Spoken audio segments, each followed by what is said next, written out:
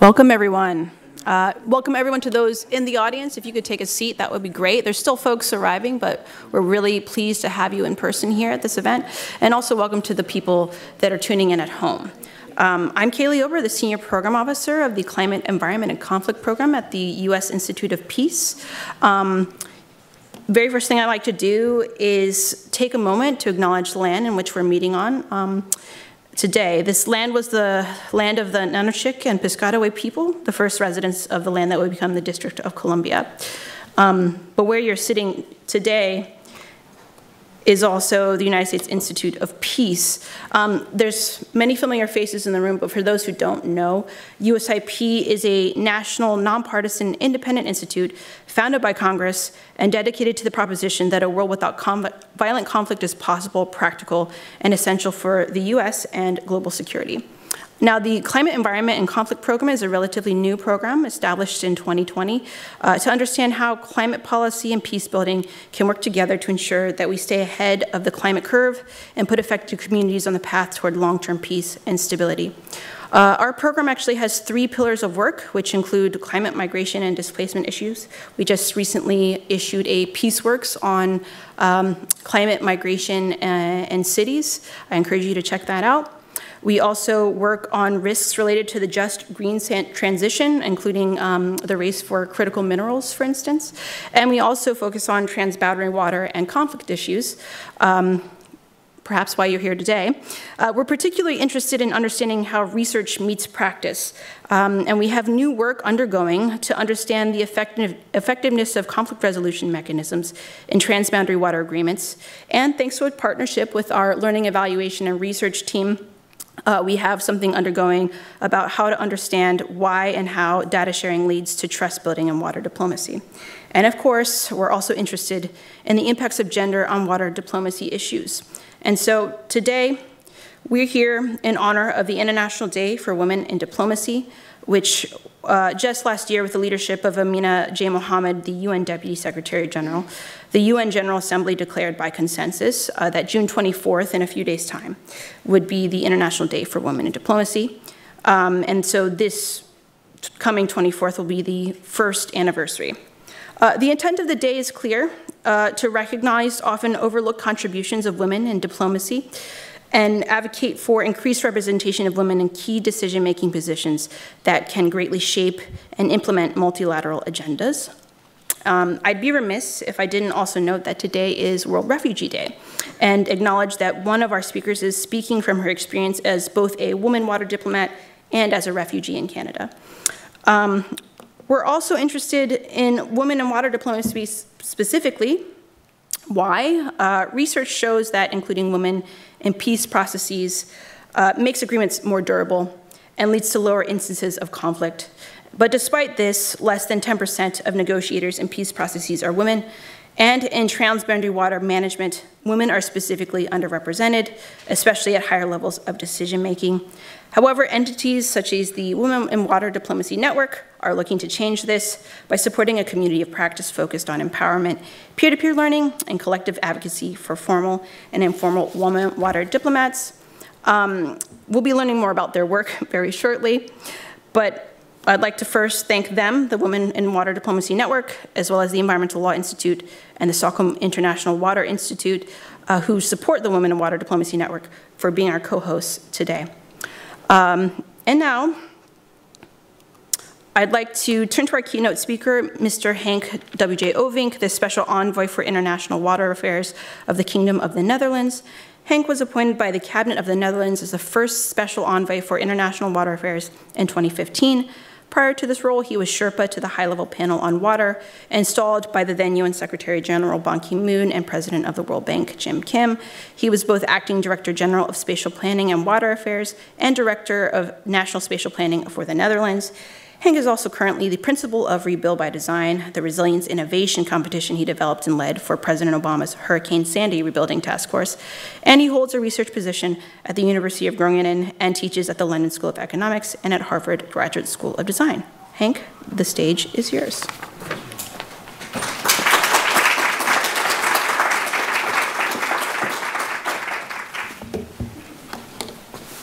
Thank you so much. Actually, it's a bit weird to be first speaker as a man.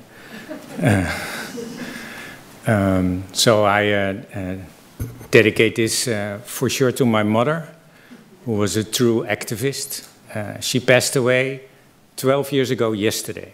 So that brought memories, of course, like she's with me every day. But she was born in 1926, and post-World War II, one of the first female school directors in the Netherlands.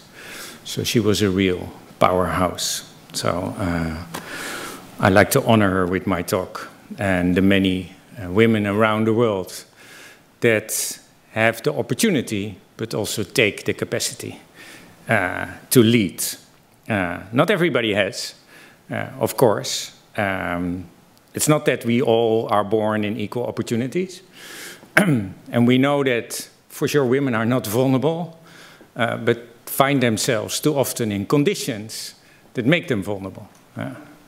Conditions that predominantly are created by people like me, white male, global north. I don't feel guilty in that sense personally, but there's definitely a change, a curve that needs to happen. So, humility and honor, and thank you, Women, Water and Diplomacy, and Elizabeth, and the whole team for inviting me here.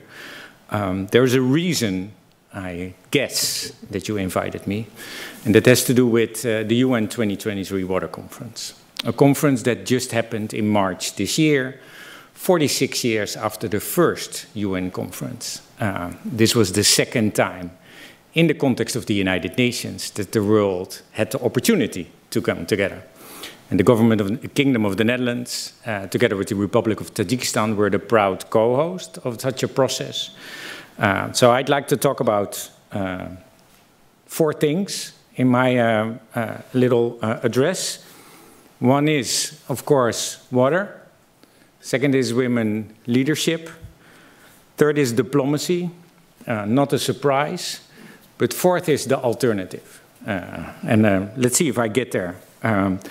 Meanwhile, I brought images from a dear friend, female documentary photographer, Cynthia van Elk, New York-based, who traveled with me and the many partners through Asia while we were doing a water program on building capacity in communities in Chennai in India, Khulna in Bangladesh, and Semarang in Indonesia. And she documented the whole process. And the images you see also show the many sides of the situation. Water vulnerability, here in Khulna, and then water responsibility, fully depending on women leadership in these communities. And of course, that in itself immediately poses a challenge, because it should not be the burden of women in these communities. There should be fresh water available for everybody, which is not the case. I don't need to remember you that over 2 billion people around the world lack access to safe drinking water. Over 3 billion access to hygiene facilities, and over 4 to sanitation facilities. So, and this burden is predominantly felt by women around the world. But they also take literally the helm and ensure that water is there for their families, for their communities, eating away hours in their days that they should not put in getting water for their communities, but, you know, working on their economies, on their communities, on spurring actions across. And science and practice prove that the moment that happens, when there's water available, women lead. They outperform men. They spur these communities towards progress and opportunities for their kids. Girls can go to school with sanitation facilities, then they don't become monthly dropouts. So while the images are amazing, and Cynthia was able to capture here in Chennai the way women lead on water, it also shows that this, this power that women bring in securing water for all and securing health for their communities and family is not the situation that we want to see. Water, just asking, we're in the Institute of Peace on Diplomacy. Who of you has any clue about water? It's like, so, that's great. Because water is a crazy resource. You know, it's almost free. It's not like oil or energy. We take it for granted. Predominantly, it's dealt with by engineers, predominantly also male engineers. You focus on infrastructure, pipes, or fixing the pipes. And almost everything in life is dependent on it. It's a human right. Because of that, it's not a commodity. So we pay nothing for the single resource that actually makes us live. Interesting, huh? That the thing that's most important for food security, for energy security, for climate, for resiliency, for sustainability, but also for equity and equality, for finance and funding, that single resource, water, that is connected literally to every sustainable development goal is almost free. And that we literally have no clue how to organize ourselves because it's so complex. It's related to everything. And something that is so complex, related to everything and costs nothing, of course, you know, is left unaccounted for. Right now, and then I'll get to our next topic. Right now, we put such a large dent into the water cycle, a cycle where we have water in our grounds, in our rivers and lakes and oceans, and in our skies, that cycle starts to break. And that means that every second of every day, we have less fresh water available for us, while the demand on that fresh water is growing because of population and economic growth. So what we have is a resource unprotected, unaccounted, and undervalued that is abused, misused, and undermanaged. Less fresh water means more pollution, less water in our soil, and these are aquifers, groundwater bubbles, you could say, that beyond a tipping point will not restore themselves. And that is the current situation with close to over half of those aquifers. Water is becoming more saline and more polluted, leaving us more vulnerable. That is one. The second is we have more water in our skies, atmospheric rivers, they called, because of, again, pollution, land degradation, infrastructure planning, urbanization, economic development, exacerbated by climate change. So right now, atmospheric rivers are impacting across continents, from the Amazon to Africa, from Asia to Europe, from the Americas to China. The environments in the conditions and economies and communities that are already vulnerable. So a lack of water in one leads to a massive abundance in the other. And on top of that, sea level rise, surges, storms, and droughts, extreme events are becoming more extreme. Over 90% of all those climate disasters hit us through water. So this crazy little resource that we like to drink, don't drink it from a bottle, you can drink it from a tap, especially here in the US, that resource that we take for granted, that, you know, until this day, ministers of agriculture and the food industry say, give us our water, because then we give you our food. They don't care for as real water stewards. Private sector and public sector have a hard time getting their head around. That was the whole idea behind this crazy UN Water Conference, 46 years after, knowing that in contrast to climate or biodiversity, there is no agreement on water. There's nothing to hold ourselves accountable to, so it's only about our voluntary actions and commitments. The conference put together over 800 of those commitments, adding up to billions of dollars that now have to be implemented and scaled. At the same time, organizing a conference, well, organizing a conference in the UN is something completely different. We can do that over drinks, but organizing a conference, and I had the honor to lead that on behalf of the Kingdom of the Netherlands, organizing a conference in a situation where there's no agreement is also a bit of a cover-up. Because everybody, for months, actually years, is very busy with this conference. And it feels like everybody's very busy with water. But it turns out that's not the case. It's the moment that brings you together. But if there is no follow-up process, if there is no agreement and alignment, the day after the conference you wake up, and I woke up and we warned the world that exactly that Saturday, again, there is nothing organized on water. Nobody picks up the phone at the UN or in the many institutions to organize yourself on water. So water is left alone in a very vulnerable place. Luckily enough, we're here in the US, where the United States launched its water security strategy last summer, coming from the White House in partnership with state, USAID, Interior Affairs, the NSC, and so forth, organizations of the US federal government that said, water can't be left alone. It is connected to everything we value, and therefore security is not only security at large, it's security for food, for equity and equality, for finance, for production, for energy, for climate, for cities, the environment, and so forth. I wish more countries would champion water in such a comprehensive way and be able to lead.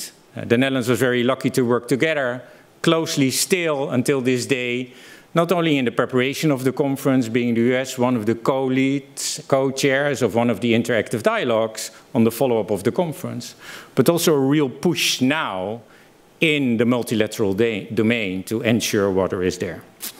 And they did this with female leadership, of course. So that's water.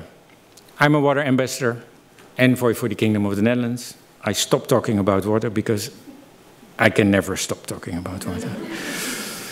The relationship with women is clear from different angles. It's the leadership question, the capacity, the understanding, but definitely also the value. And we come from a time where we thought every problem could be solved with a solution, which is you could say, a very modernistic view on the world.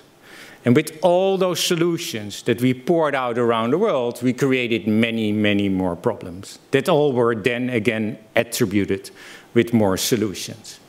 IPCC now counts that over 99% of all global investments, I will repeat this, over 99% of all global investment increases climate change, one, and second, makes us more vulnerable, because it destroys exactly that actually can help us in the context of sustainability, equity, and climate.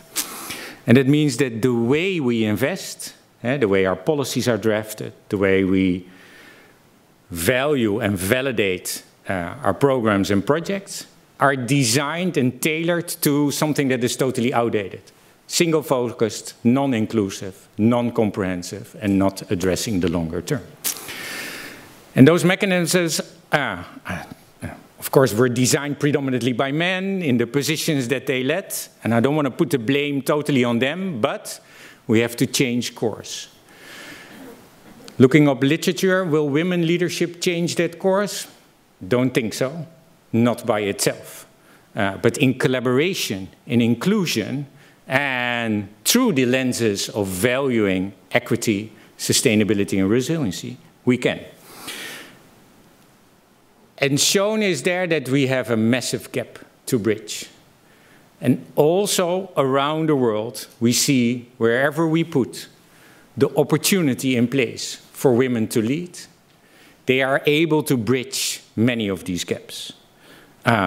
It takes a village to develop the change that we need, and that village can and should be co-run by women in leadership positions.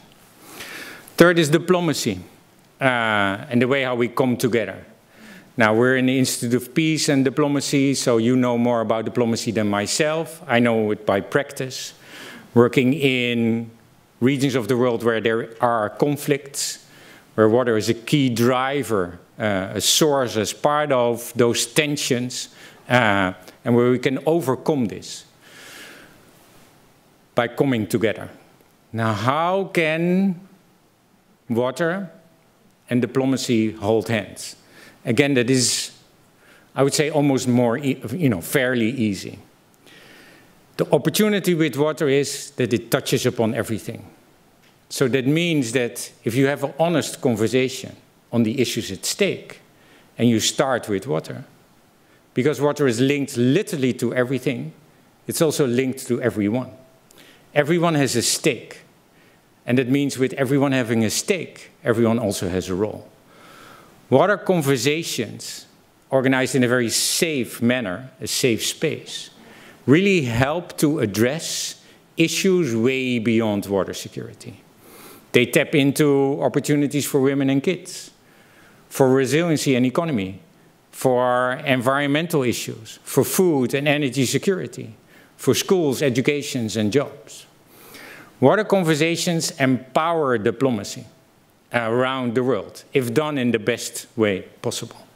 So diplomacy informed through a water lens helps us understand what a conversation can really look like, that is inclusive, that is addressing holistically the issues at stake, and goes beyond the lock-in we too often find in the context where we need diplomacy so most.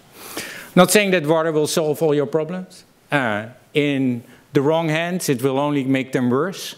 But in the right hands, women's hands, water diplomacy can really help us understand better the challenges, the interdependencies, and the opportunities that come with it.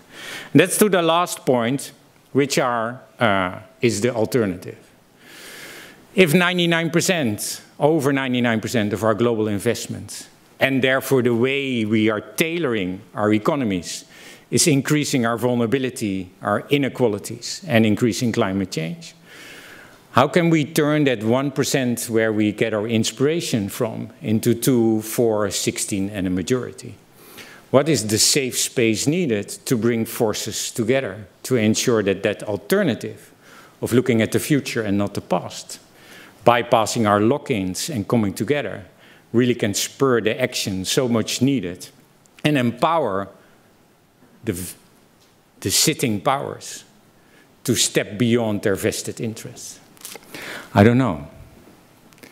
If I did, we wouldn't have this challenging conversation, because if I know, you know, right? I'm no magician. I'm a Dutch diplomat working on water. But I do know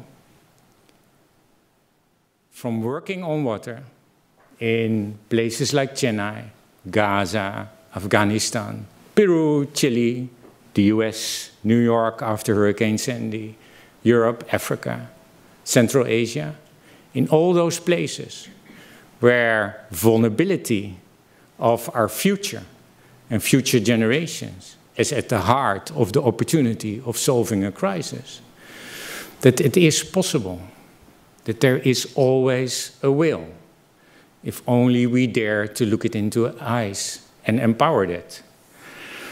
I started with my mother, who was a true activist. I'll end with my father, who was married to her for a very long time. He turned 97 when he passed away in 2018, 5 years ago now. They were two of the same kind in a way, true activists. But my father was an engineer, and not the bully type of engineer like Robert Moses, but a passionate engineer. When I worked for President Obama, we had a joke. If Robert Moses and Jane Jacobs had married, their love babies might have been able to, change the world in a very compassionate, passionate, inclusive, human-centric, community-led way, still building bridges and infrastructure that was resilient and taking into account.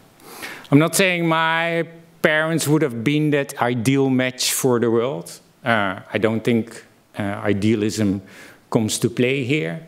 But I do believe that putting together the will and capacity for an inclusive, equitable, and very holistic approach can come together with the action needed to deliver the change in the communities, for our economies, and our political environments that we so much need.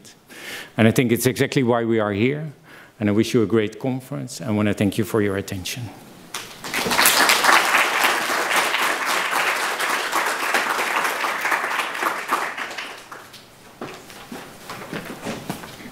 I don't love following that speech. I mean, it was very inspiring, and I'm sure we're all feeling very inspired right now. So thank you so much, Hank. That was truly moving, and thank you to your mother, and incidentally, your father, for inspiring all of us. So I'm actually here to just introduce our moderator, who will have the task of introducing the rest of our panelists. So it's my great pleasure to introduce Elizabeth Koch, the Senior Manager for International Programs at the Environmental Law Institute, and the lead of the Women in Water Diplomacy Network's process support team.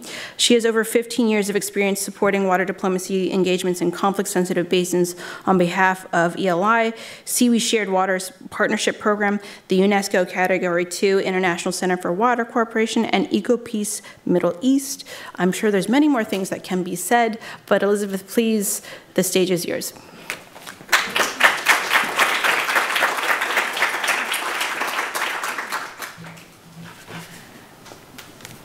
Welcome to you all. It's such a pleasure to see mostly new faces in the room today. My name is Elizabeth. Indeed, it's been my pleasure to support the Women in Water Diplomacy Network since 2017, first through the Stockholm International Water Institute, and now here in the United States for the Environmental Law Institute. I really just want to say a big thank you to our partners of this event, the USIP, this beautiful auditorium, and our partners from the Stockholm International Water Institute as well. Before I introduce our amazing panelists today, I'm going to just give a few minutes, a little background on the Women in Water Diplomacy Network so you all can get a sense of this community that goes spread across several continents these days. So we like to refer to the background of the network as the her story of the network. So we can do a little bit of sharing of our inception and development periods since 2017. You're going to hear from several network members in the panel as well, who I hope can give you a taste of their experience as part of the network. I should say that the network really, why did we dive into this network development stage? Well, my colleagues at SEWI and I, we had the opportunity through the State Department supported Shared Waters Partnership Program, together with the Netherlands and UNDP in Sweden, have supported engagements in conflict-sensitive river basins all around the world, predominantly in Africa and Central Asia and the Middle East. And these engagements enabled us to provide support, opportunities for joint learning, planning with riparian stakeholders from across these basins. And what we saw again and again was that the lead actors in those decision-making forums were men, and there was kind of a sense of exclusion already there. So in addition to what we call mainstreaming gender equality throughout our programming, we also said, okay, we also need to do targeted engagement to bring more women water diplomats into this room, into the decision-making space, and hold hands with us throughout that process. So in 2017, an amazing group of women water diplomats from across the Nile Basin got together for the very first time. And we had no idea that a Women in Water Diplomacy Network was going to be formed at that time. But we brought together representatives of the Ministries of Water and Ministries of Foreign Affairs from the Nile Basin countries. And this was really the first time that we had this opportunity, and we took 5 days together to learn together, exchange knowledge, talk about some of the core issues in the Nile Basin of the day, get to know each other's experience, how did they become a women water diplomat, and also just give everyone the sense that they are a women water diplomat. It's often one of our key messages in the network is that you are a water diplomat, and you are a water diplomat, and you are a water diplomat. And that was really one of the core aspects of that first workshop. A little more than a year later, we brought together the group At that point, they said, we need to do this every year. We have to bring in new people to the network. We want to establish a constant engagement. And so we launched the second Women in Water Diplomacy Network Forum, which took place in Ethiopia at the end of 2018. And again, 5 days together, experience exchange, networking. There was a lot of major political issues on the table in the Nile in this time period. We had lead negotiators from Egypt, Ethiopia, Sudan, the Great Lakes region of the Nile. It was really a fantastic opportunity. And while we did something like a several-day simulation of negotiation on a fictitious basin, we were able to bring some of those core issues into the discussion in a safe space between a sisterhood of diplomats. The third Nile Network Forum was held in January 2020. This took place in Kenya. It was, again, an amazing opportunity for learning. We brought in quite a few younger water diplomats in that forum event. And you can see already there's a sense of real sisterhood across this network, and really outstanding opportunity really just to get to know each other. You'll note January 2020 is we had a bit of a change up thereafter. As so many communities across the world experienced, we as well had to very much pivot our engagements to online digital water diplomacy supported engagements. So whereas before we were meeting in person every year, now we were meeting online almost on a monthly basis. And while, of course, it was a really difficult period for many of our network members all around the Nile Basin, who lost family members or really had to battle through some difficult times, it also enabled us to come together in a really difficult time. We learned how to do these online engagements all together, and we did it at such a higher frequency that we were able to handle new challenges across our growing network. The next year was the year that we launched the Central Asia Afghanistan Network. You can imagine trying to launch such a community of practice in a time when in-person meetings were not possible was a real challenge, but we were able to bring them together. Each of the representatives in this network were nominated by their countries, and you're going to meet one of our Afghan representatives in the panel discussion just shortly. It was a very difficult year to launch a process in Central Asia and Afghanistan, as you can imagine, and things immediately changed for so many of our network members as the Taliban took over in Afghanistan. Still, the network continued to meet online, discuss, exchange, and support each other through this very difficult time. That same year, we launched the Women in Water Diplomacy Leadership Council, and you can see some of the amazing members representing their country or their institutions that have been really leading this network since its inception. So you have very senior representatives from a number of the Nile Basin countries, as well as Southern Africa, Eswatini, and South Africa here today. You saw one of these publications outside the room. We have lots of copies, so please take some and dive on into our strategy. There's other publications that can give you further background on the network online, or just write me an email and I can tie you over to those resources. In 2022, we went global. When we launched the strategy that's out on the table outside, we really said we have a blueprint that is adaptable and adoptable to basins all over the world. We've given it a go in the Nile, Central Asia and Afghanistan, sisters in the Americas and Asia, Southeast Asia were reaching out to us saying, hey, we want to grow networks in our basin communities. So we had a global network forum that's brought together about 75 women water diplomats from around the world, a couple of representatives right here in the room. And we came together for a few days of learning, and then we launched our strategy at the World Water Week in Stockholm, Sweden. And that was also just a really unique experience for many of us to come together and meet people engaged in similar professional capacities from very different contexts. And then, as Hank elevated, we had a chance to participate most recently in the UN Water Conference. We had a side event that was inside the UN, and we had a one-day water diplomacy symposium ourselves.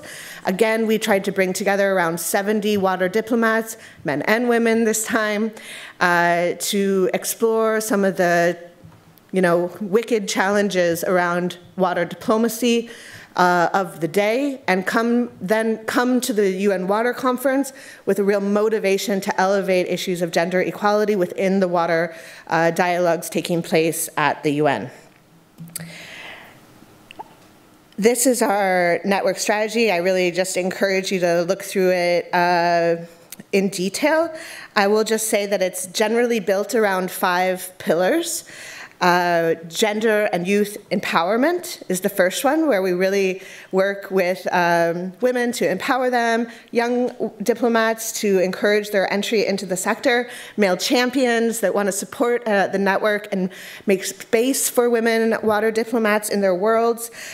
Peer-to-peer learning is our modus operandi, really, of the network. We have so much capacity in the network, so much knowledge and experience. It's really about making space to and accessing that knowledge.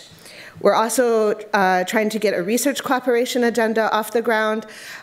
You can see in the literature there are not as many women engaged in research processes in these networks either, and those researchers in many countries become very important, influential intermediaries in diplomatic processes, bringing their knowledge to those discussions. And finally, events like this, where we're engaging with the public, elevating messages, coming to conferences and whatnot. Pillar 5 is really about organizations like ELI and CIWI who support the network. And we do monitoring and evaluation, resource mobilization, and that kind of thing to support the objectives identified by the Leadership Council and the strategy. We have a lot of partners. Some of them are here today, so very much thank you to the Netherlands and the US State Department who are with us in the room today. Also, Sweden and UNDP. Our partners in Central Asia include the Organization for Cooperation and Security, or Cooperation and Security in Europe, and the Central Asia Regional Environmental Center, who is our local partner really driving this process in Central Asia and Afghanistan, and a number of institutional partners that have been helping us along the way. We're really grateful to you all. We really believe that we're a community that's stronger together, and so we look for opportunities to collaborate and with complementary expertise along the journey. That is it from me. I have the very lovely opportunity to introduce a wealth of experience in this panel. Their bios are available in full on the website. I will introduce each one and ask them to join me on the stage here. We do hope to have opportunities for some questions and answers after some of our own questions have an opportunity to be responded to. So if something comes to your mind, please get ready to hold your hand up during the open discussion. So, first of all, I'd like to welcome to the stage Tanya Trujillo. Tanya is the Assistant Secretary for Water and Science at the U.S. Department of Interior.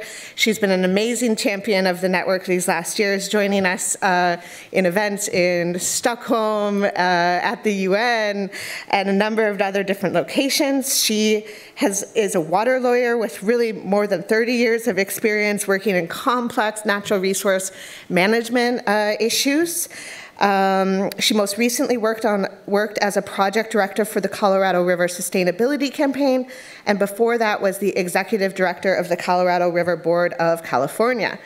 She has served as senior counsel to the U.S. Energy and Natural Resources Committee and as counselor to the Assistant Secretary for Water and Science at the Department of Interior. Welcome, Tanya. Next to her is Dr. Annalise Bloom. Dr. Bloom is a hydrologist with experience in climate, water, national security policy. She served as the Deputy Assistant Secretary for Water and Science at the U.S. Department of Interior, working really closely with the U.S. Geological Survey and the Bureau of Reclamation. Previously, she served at the DoD, the Department of Defense, as a senior advisor for climate policy and an American Association for Advancement of Science Policy Fellow, for which she was awarded the Office of the Secretary of Defense Medal for Exceptional Public Service. Dr. Bloom has over a decade of experience leading multidisciplinary research focused on water security, extreme events, and the impact of climate change. Welcome very much, Dr. Bloom. Online, you're going to meet very shortly Fuman Furo. Fuman is one of our founding network members from Afghanistan. She holds an MSc in hydraulics from Ferdowsi University, and until recently served as the general director of the Kabul River Basin Authority. This is the largest water basin in Afghanistan.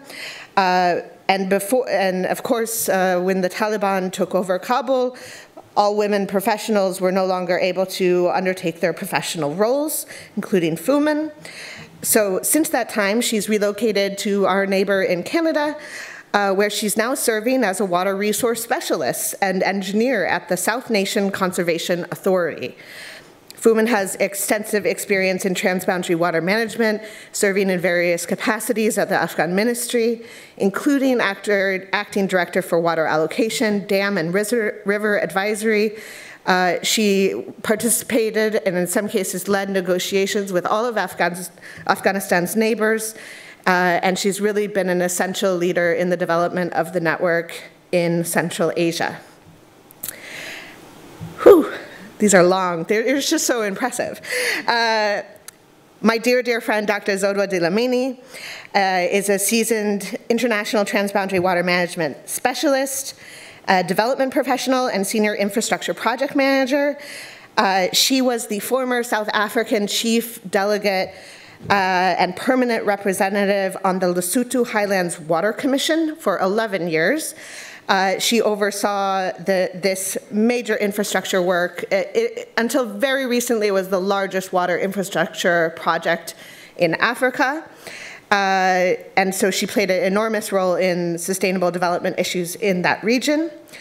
Zodwa further led and really championed gender policies, gender equality policies in that basin in a really intentional and decisive manner, hiring in the end the first appointed women chief executive officer for the basin.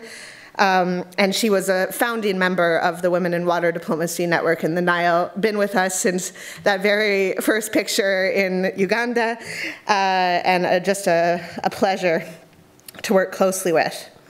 And finally, Dr. Aubrey Paris is a senior policy advisor on gender, climate change, and innovation in the Secretary's Office of Global Women's Issues at the U.S. Department of State, where she leads foreign policy and public diplomacy efforts related to the nexus of gender and climate change. At the State Department, she launched the Innovation Station initiative to amplify the impact of women and girl innovators, developing solutions to climate-related challenges, while also drawing subnational connections between the domestic policy objectives and international communities. Prior to joining the State Department, Dr. Paris was a National Science Foundation Research Fellow and Energy and Climate Scholar at Princeton, where she contributed to research projects on water security, among many other issues. So, dear panelists, I invite you all to the stage. Wow, it's such a pleasure to have you all with us.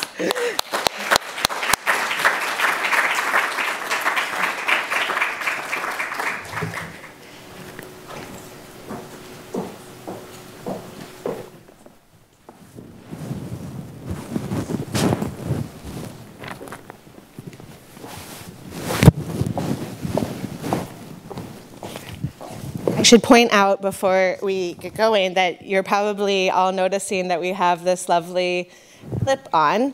This is the symbol of the Women in Water Diplomacy Network, and it was co-designed by our network just prior to our global strategy launch through a really interactive process together with several designers in Sweden. And so you'll see people wearing them here and in other events. Welcome, everyone. We're going to dive right into a discussion. Welcome, Fumin, as well. Let's start with you, Dr. Zodwa. Help us set the scene, if you would. We've heard a little bit from Hank on what is a water diplomat, why this is such an important role and opportunity for addressing some of our major security and peace issues of the day. Could you elaborate on your experience of being a water diplomat? What is this water diplomacy, especially for many of the people in the room where this is new? Thank you so much. Oh, your microphone is here. Okay. Thank you so much. It's such a great opportunity to be here and to discuss this very important subject, which is very close to my heart. And when we talk about water diplomacy, we're talking about inclusive, collaboration of various stakeholders. And these stakeholders will vary from youth, women, indigenous people, politicians, you name it. And it is not a fiefdom of exclusive individuals, which has always been, the trend in the past.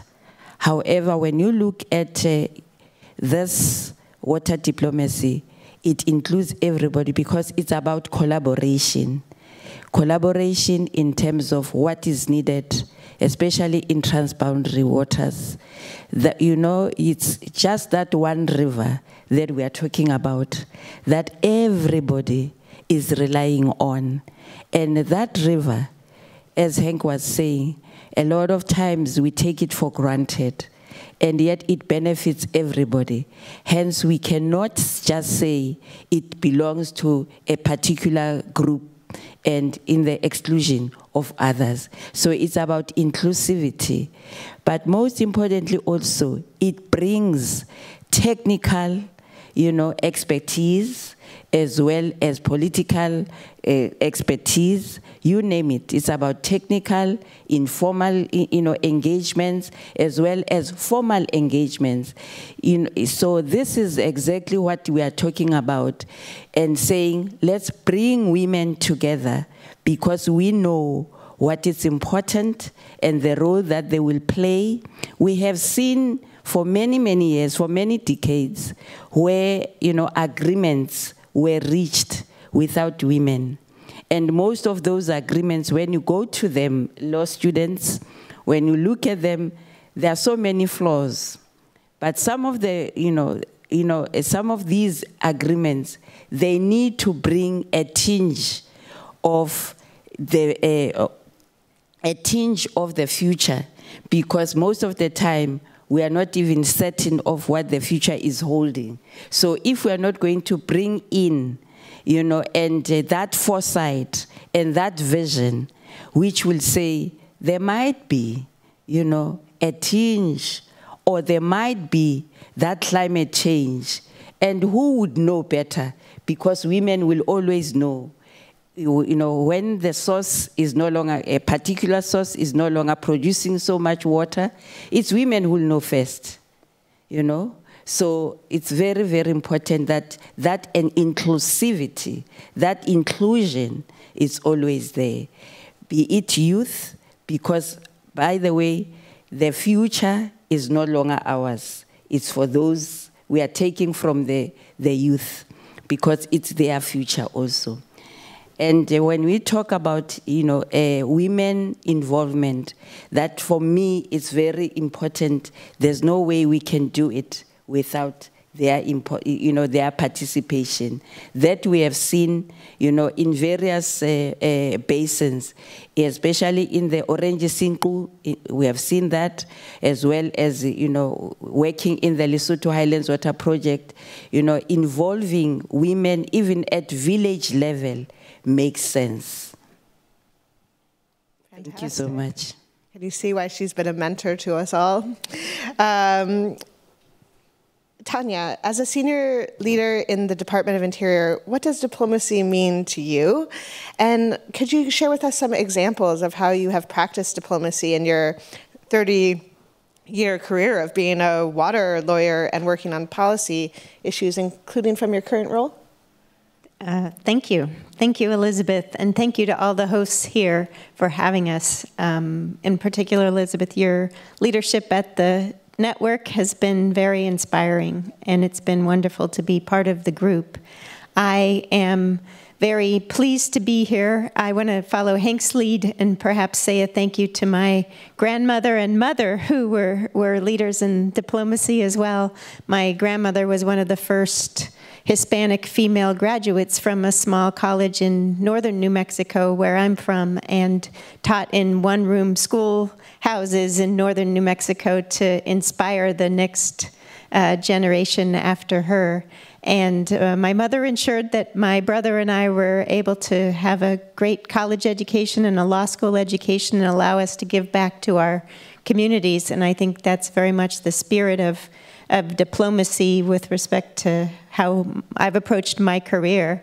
At the department, I think one of my current roles and goals is to be able to encourage and empower the next generation of leadership. And I'm tag teaming today with our Deputy Assistant Secretary, Annalise Bloom, who you introduced earlier and really acknowledged the great leadership that she will bring to the department, and also really encouraging and reminding us of the importance of the role of science in underpowering and underpinning all of our decision-making and being the basis for the diplomacy that we have been working on. So it's been great personally to be able to be part of the team at Interior. We have lots of good leadership in place, whether we're working on transboundary issues with Canada or Mexico or throughout the global environment that we're in. So thank you very much. And I look forward to hearing from Annalise as this program.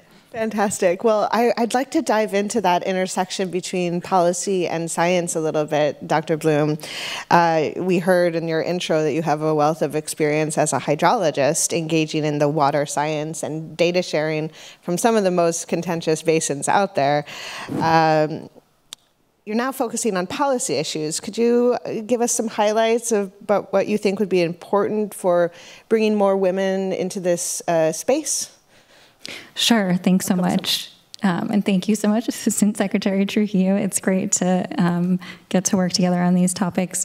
So as a scientist, not surprising, I think one of the things that's most important that we focus on is making sure that we have the data and that we're gathering the data, particularly as climate change is making everything more uncertain and more extreme. We need to make sure that we're gathering all of that kind of basic data and we're sharing it with one another so that we can have a common baseline for conversations, whether it's over shared water resources or something else, but having that common understanding, I think, is really an important first step to be able to make progress on these issues, and making sure that the information is getting to those who need it the most in communities that maybe previously haven't had access to these sort of data sources.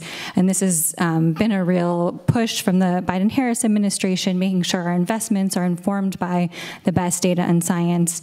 At Department of Interior, I'm lucky to work closely with the U.S. Geological Survey, or USGS, the nation's earth, water, biology, and civilian mapping agency, and the USGS is playing a really important role in supporting the U.S., but also the world in providing data and understanding and knowledge that can inform all of these sort of discussions. So specific to water, we know a common understanding of how much water is available is often kind of this first step to cooperative management. And personally, before my policy work, I was a postdoctoral fellow at Johns Hopkins and worked with a team we formed, we called the Ad Hoc Blue Nile Forecast Group, a team of researchers working outside the region to develop seasonal forecasts. We wanted to inform the conversation on the filling of the Grand Ethiopian Renaissance Dam with hopes that we could provide this politically neutral outlook of Upper Nile flows to help inform the discussion. So just kind of personally an example of working on this sort of data. In my policy work at Interior, the Bureau of Reclamation recently released their new climate change adaptation strategy that talks about pilots and collaborations to increase the utility of forecast-informed reservoir operations. Again, kind of how we can bring the data in to manage our water resources, particularly in light of climate change. And also, finally, the other kind of key thing in addition to data I wanted to highlight is making these interconnections, whether it's between hydrology and social science, whether it's between the security community and the scientists or the diplomats. And so previously I worked at DOD, and it was really interesting being there at the US Department of Defense and realizing the work that I had done when I started my career on water sanitation and hygiene, or WASH, really was a security topic. And that was, I didn't think of it from a security lens when I was doing it, but working in the security space and understanding kind of the intersection of how all of these issues are important for building security and peace was really fascinating. So I think kind of making sure that we're breaking down these silos and talking to other communities is going to be really key to advancing all the topics we care about. Thanks. Fantastic. Wow. Dr. Paris, I wonder if you could build on some of those connections between the policy and science and really bring in the gender equality perspective from your current role. We have such an amazingly qualified panel here today. Really, the floor is yours, Dr. Paris. Well, thank you so much for the question and for having me. You've convened a really dynamic group here, so congratulations. Yeah, I think this answer really does flow naturally from Dr. Bloom's answer, because let's be honest for a moment. As policymakers, the most effective decisions that we can make will be informed by all sorts of topics. It includes economics, it includes geopolitical considerations, it includes social and cultural context, and it should also include science, right? Especially as we're thinking about things like natural resource availability, water scarcity, water excess, etc. When we're trying to project into the future to make decisions on things that remain uncertain, we need the best available information. What this really means is a two-way street of communication between policymakers and scientists. And this is where I think, like Dr. Bloom, it's really interesting to think with my scientist hat on as well as with a policymaker's hat on. Seeing both sides of that conversation, or having experienced both sides of that conversation, I think there's a lot of scientists out there who are really, really eager to ensure that the data they generate are being considered by people who could use that data productively to make important decisions. And that's something that we see happening more and more in government and decision-making spheres, which is excellent. But we also need the other end of that communication as well. Policymakers need to be able to communicate with scientists about what sorts of data are missing, what information they need to make those complete decisions.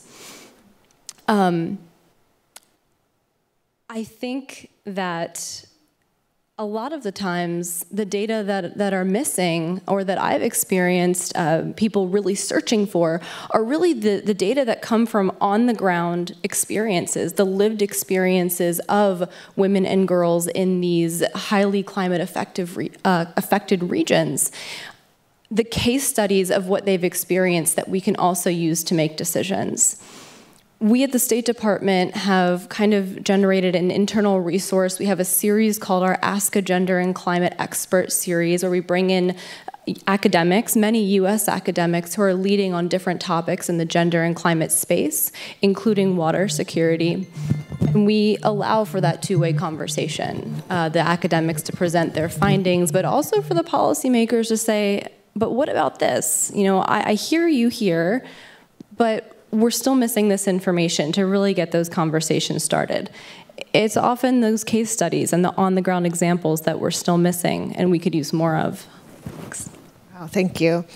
I just want to highlight to all the young people in the room as well, water diplomacy has space for lawyers, hydrologists, scientists, communicators, project managers, all sorts. And it really takes all hands on deck to deal with some of the enormous challenges across the water sector. So I really encourage you to live by these amazing examples and apply your expertise and knowledge to the water sector as we move into this very difficult times ahead. Fumin, welcome. I haven't forgot about you. Few in this room can speak to the personal trajectory of your life as a water diplomat at the fore of some of the most water insecure basins in the world, managing Afghan relations, water relations with your neighbors from Pakistan to Iran, Turkmenistan, Uzbekistan, Tajikistan. You are the former director of Afghanistan's largest transboundary basin.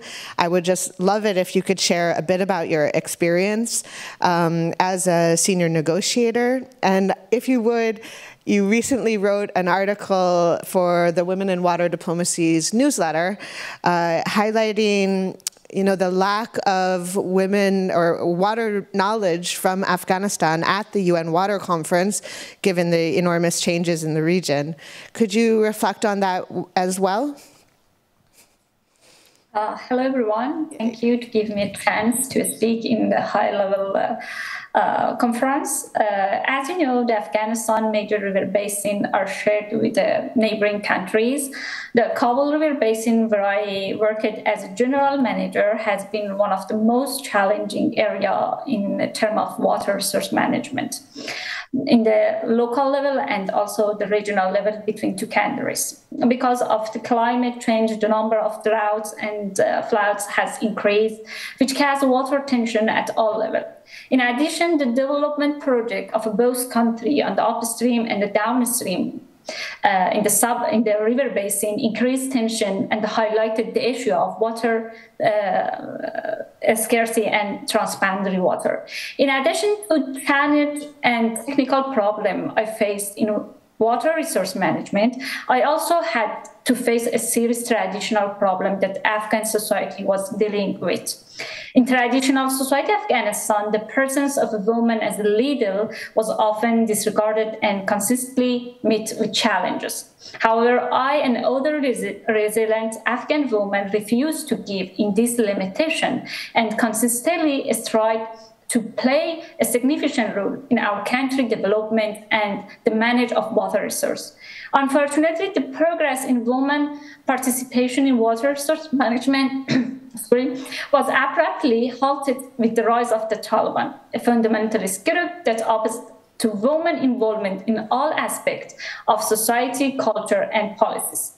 As one of the senior manager, I was unfortunately forced to remain at home and leave my position. While the challenge of gender inequality and displacement persists, there is immense potential in integrating gender perspective into water management and diplomacy, as well as empowering female water professionals. By involving diverse range of stakeholders, including women, we can make better informed decisions, find sustainable solutions, and promote equitable water resource management. For women professionals working in water resource management who were forcibly displaced from their careers, the situation has had profound implication for water management in Afghanistan. Gender inequality and social stereotypes has created specific barriers hindering the professional advancement of women in transboundary water sector. Women water experts often incur challenge in assessing leadership position and face exclusion from decision-making process due to particular structure and societal norms. As we know, the presence of women in water resource management yield positive effect for both resource management and communities. These effects include enhanced economic and environmental performance. preference, gender balance, and social justice, and improve a sustainable utilization of water resource. To realize this positive outcome, effective policy and measures that prioritize gender in water resource management are crucial, although such initiatives appear unlikely under the current ruling group in Afghanistan. In conclusion, by acknowledging the importance of women partnership and addressing gender-related challenges, we can pave the way for inclusive and sustainable decision-making process in water resource management in Afghanistan. Thank you so much, Fumin.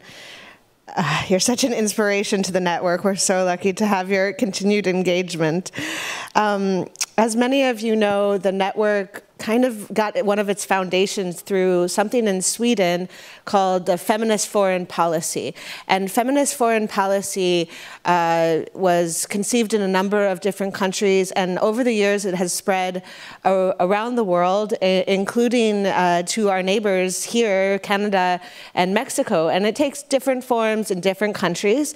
But Dr. Paris, I'd like to turn back to you, if you would. Thinking about the foundation of our network in feminist foreign policy, could you share with us some important values and approaches here in the United States which take into account gender equality at these intersections with climate and water? I would love to. So I think first and foremost, it's important to understand the vast complexity of the situation that we're talking about here. What does the nexus of gender equality and climate change actually look like? Well, it has implications, of course, for natural resource availability, food, water, firewood, and other resources as well. It has implications for migration and conflict, looking at how women and girls are differentially affected by natural resource scarcity and the conflicts and other outcomes that might occur as a result. We see intersections with gender-based violence, GBV. GBV tends to increase as natural resource scarcity increases, whether that be in the home, if women and girls are seen as unable to accomplish their roles and responsibilities related to water or other natural resource procurement. GBV increases on migration routes or in temporary shelters following natural disasters. We also see child early and forced marriages increase when we see families feel the need to reduce their expenses, right, as scarcity worsens as well. Educational opportunities, livelihood opportunities, healthcare services are often disappear following natural disasters in ways that explicitly affect women and girls. So a lot of challenges. There's also opportunities, though, when we think of the green and blue economies and the jobs that are becoming available in these economies and sectors, as well as any sector transitioning to a greener, more sustainable approach. But that, of course, means ensuring that if we want women and girls to be able to take advantage of these opportunities, ensuring they have the education, training, mentorship, assets, financing, you name it, to be able to take advantage of and realize those opportunities. This really big, complex picture, which I could talk about for 20 minutes alone, you're welcome, I won't. But this complex picture really leads to the U.S. government's two-pronged approach to policy programming and outreach efforts related to the nexus of gender equality and climate change. On the one hand, addressing the disproportionate impacts of the climate crisis on women and girls, and on the other hand, empowering women and girls as leaders in combating the climate crisis. We've fortunately been able to institutionalize this approach in several key gender strategies of the U.S. government, including the U.S. National Strategy on Gender Equity and Equality, the recent update to the U.S. Strategy to Prevent and Respond to Gender-Based Violence Globally, which for the first time now does integrate climate change and environmental challenges, including water issues, in our GBV response approach, as well as the U.S. Strategy on Global Women's Economic Security, which was launched for the first time ever earlier this year. The last thing that I'll mention before I turn things back over is there are many ways to try to put this approach into practice. And one of the ways that we have worked on this from the Secretary's Office of Global Women's Issues is through our Innovation Station initiative, really recognizing that women and girls around the world are generating creative translatable solutions to these climate-related challenges in their communities. So we're amplifying their work through various online formats, virtual events, podcasts, all the fun stuff, but also helping them behind the scenes to build their networks with other communities domestically and internationally that could learn from their work and implement their solutions elsewhere. So that's sort of part of our empowerment arm of that approach and how we're taking action. Oh, that's super inspiring. Dr. Zodwa, when I was introducing you, I mentioned that you are a member of our Leadership Council and that you've been engaged in supporting the network since 2017. I wonder if you could give a little more character to the herstory stages that I outlined in the intro and your experience as being part of that network. As everyone knows, our strategy is called the Path Forward for Women, Water, Peace, and Security, and you really bring together all of those different pieces.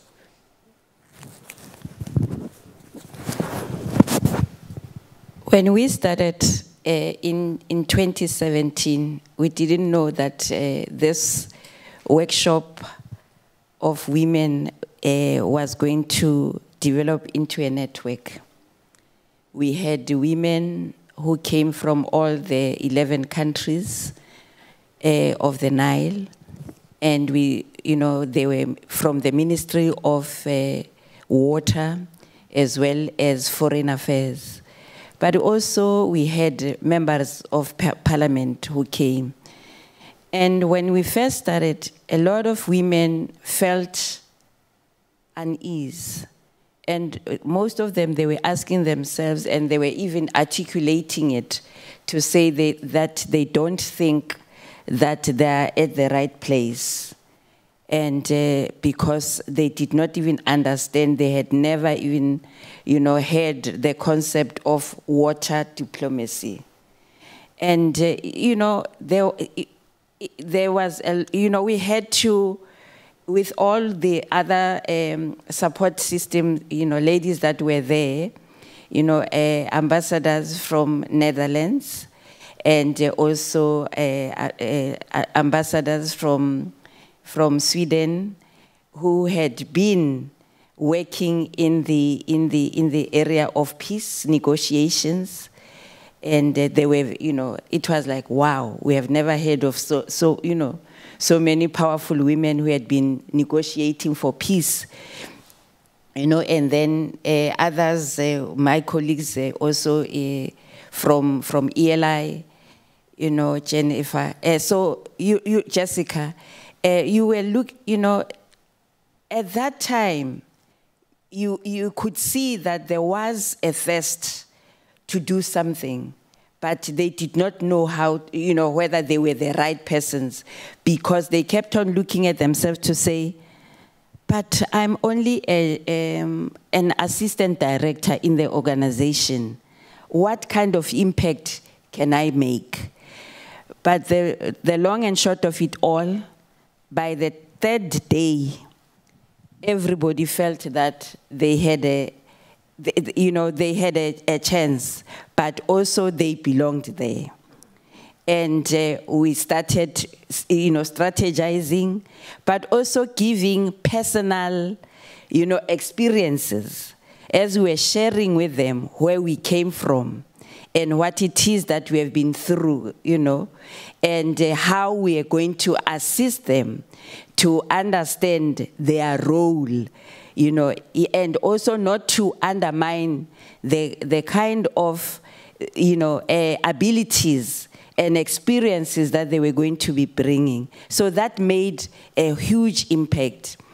But as we continued in that workshop, 2018, 19, a lot of things happened.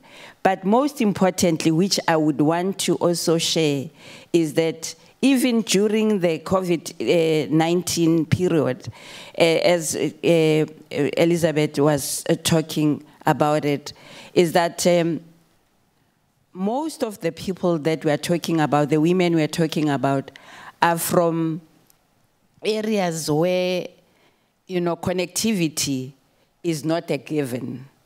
It's a challenge. And there were times when we would be there, you know, some would be coming in and, you know, and there would be an interruption. But as Elizabeth said, you know, a lot of them kept on, you know, entering and being there, you know, to be seen, but also to participate. So it was not easy to really build the network. And thanks to women such as Elizabeth Gore, as well as Julian and Alexandra, those were people that kept on the ship, you know, afloat, so that we could achieve what we achieved within that space of time. In that year, 2021, you know, Afghanistan as well as Central Asia, a network was born there. And then during that very year, you know, the Leadership Council for the Nile Basin was formed. And during that very time, a pathway, our strategy was developed. And thanks to the various development partners, as well as various others that assisted in terms of reviewing the strategy, but also, you know, SIWA brought in the element of male champions. That was very, very important because, as Hank said, there's no way that women only can, you know, succeed in diplomatic, you know, missions without men being there. All we are asking for is, you know, equality. Let women also participate because we have a right to be there. We have a right to participate. And that is what we're able to do. And in 2022, we were able to then, you know, launch the strategy during the Stockholm World Water Week. And we also held our very first global forum in Stockholm.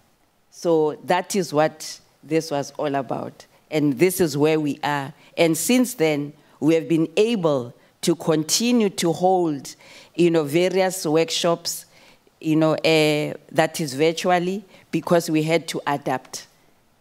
Thank you so much. And I should note, yeah, fantastic. Dr. Zodwa is leading the charge on establishing new chapters of the Women in Water Diplomacy Network in Southern African basins. She mentioned the Ornsenku, the Okavanga, and our dear partners in the Zambezi Commission as well are all really involved these days in the network. And I would be remiss to mention that we're really crossing our fingers and hoping to launch Canada, US, Mexico network as well, with really strong leadership and anchorage with Indigenous women who are taking the charge and leading water diplomacy issues across this region. We're running out of time, so I'm going to skip over to you, Dr. Bloom, and ask you a question on that very issue. President Biden made history in selecting Secretary Deb Haaland to be the first Native American Secretary of the Department of Interior. What are some of the steps that have occurred to ensure that Indigenous knowledges and viewpoints are part of decision-making here? Thanks so much. Thank you so much for that question. Yeah, it's a really big push across the whole Department of Interior and broader U.S. government right now to include Indigenous knowledge and decision-making, because we know that it contributes to our collective understanding of the natural world and it enables us to make better decisions and make better policy. So as the department continues to implement President Biden's Investing in America agenda, we're making sure that the Indigenous worldviews are at our decision-making tables, including with Indigenous women and girls whose knowledge of the community and environmental needs is indispensable in designing and implementing culturally appropriate solutions. Incorporating Indigenous knowledge and decision-making also empowers communities to participate in stewardship of their land, and domestically is a cornerstone of President Biden's environmental policies. Secretary of Interior Deb Haaland created the first ever Secretary's Tribal Advisory Committee so that tribal leaders could have direct and consistent contact and communication with the department on issues including how we can incorporate Indigenous knowledge. At the USGS, which is a focus of the work I do, there have been long-standing relationships with tribes. One recent initiative through the National Climate Adaptation Science Centers is a webinar series on how we can integrate Indigenous knowledge into federal research and resource management programs.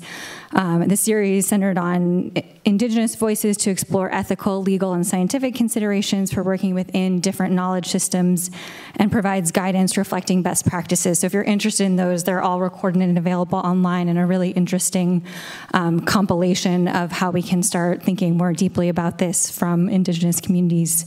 A specific example out of the Pacific Islands Climate Adaptation Science Center that is really exciting is an effort led in part by Hawaiian women to understand how original inhabitants of the Hawaiian Islands responded to droughts by exploring traditional texts, newspapers, and Hawaiian language chants.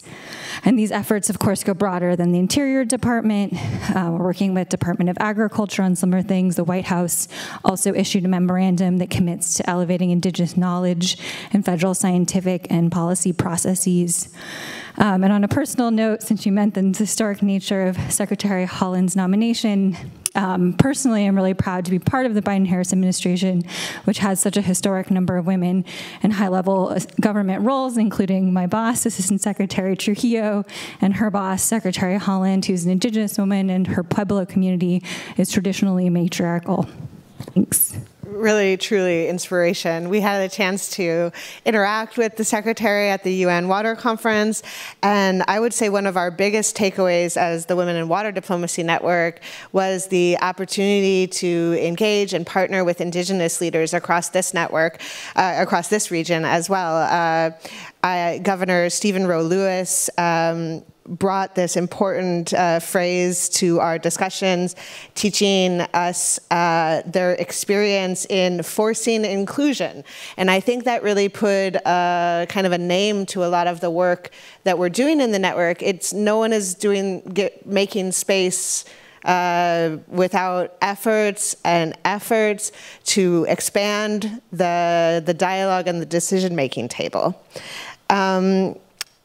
Fumin, I'm going to turn back to you. We're clearly running out of time. We're hoping to have yet one question, but Kaylee's giving me the hard pass. I would like you all to join us after this event concludes and bring your questions to our panelists and between yourselves in a small reception we'll have outside. So don't forget your questions. We just have too much to say. Fumin, I'd love to hear how you're bringing your experience of, the director of the Kabul River Basin Authority to your new role in Canada, and how your experience and priorities is translated to your new role. What policy initiatives you're excited about in Canada? Thank you. Fortunately, in Canada and South Nation conservation, we don't deal with the transboundary water management, but the South Nation watershed is so near to the US, and as far as I know, there are joint committee between the two countries that work well together and even share information, something that really happened in Afghanistan and Central Asia. And in my new career, I faced a new problem, like floods.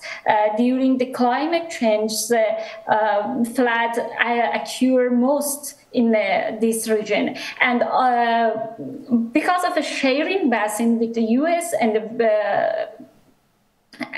with Canada, we most know about the data, about the flow, about everything that appear in the shared river basin. And after that, we can plan a strategy for or master plan for river basin. So in this career, I most focus on sharing data, give the data, and after that, we can make a watershed plan to secure have a secure plan for people and reduce the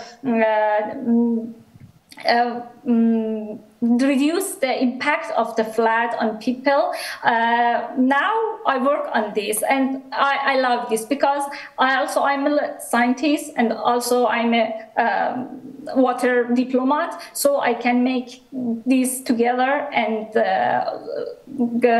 improve and develop a good strategy. Fantastic. And you can really see the passion for water across the faces of all of our panelists, including yourself, Fumin. Tanya Turillo, I'm going to wrap up with you because you started off giving us a good message around supporting youth engagement. And I just would like if you could share why this is, again, so important and give some inspiration to some of the young people here.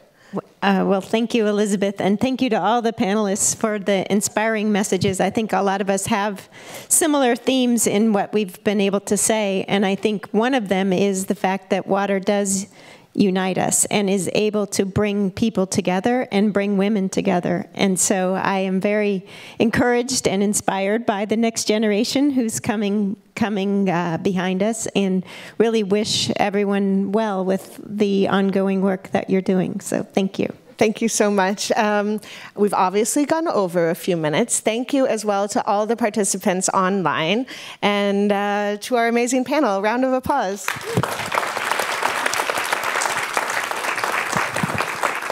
And I'll invite Kaylee back up to give us a closing remark. I will keep it brief, don't worry. This is just a thanks again for the panelists and also our co-organizers, including Elizabeth, who put in some Herculean effort to make this happen. We're very pleased you're here with us, and we hope to welcome you again back to USIP in the near future. For now, I invite everyone to join us outside of the auditorium for some refreshments and treats, another networking opportunity for the great water and women diplomats here tonight. Thank you.